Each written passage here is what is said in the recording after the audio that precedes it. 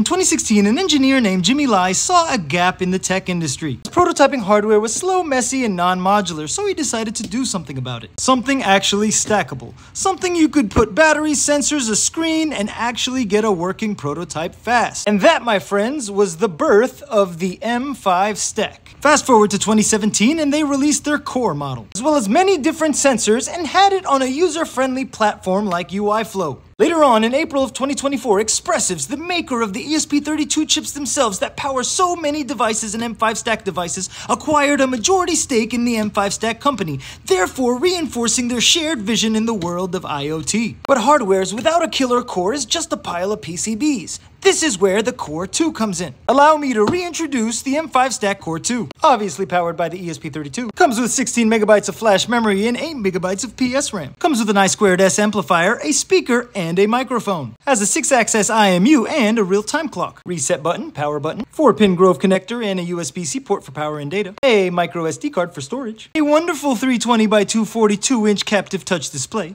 2 inches in length, as well as 2-inch wide. On the inside, you'll notice these female GPIO headers. This is where the stack in M5stack comes from, as you can create your ultimate prototype. And that's where M5stack hits the sweet spot. Displays, sensors, batteries, modularity, ready for serious IoT education. This is the perfect thing for maker projects. And when it comes to LoRa, pen testing, IoT education, and maker projects, M5stack makes it seamless to learn and actually have fun. As all of their devices are compact, hackable, modular, and backed by Expressive themselves. We go over different IoT devices and variations of tech daily, so we'll see you next time. Mr. Jimmy Lai, thank you for your contribution to the tech community and everything you've done to better the world of IoT.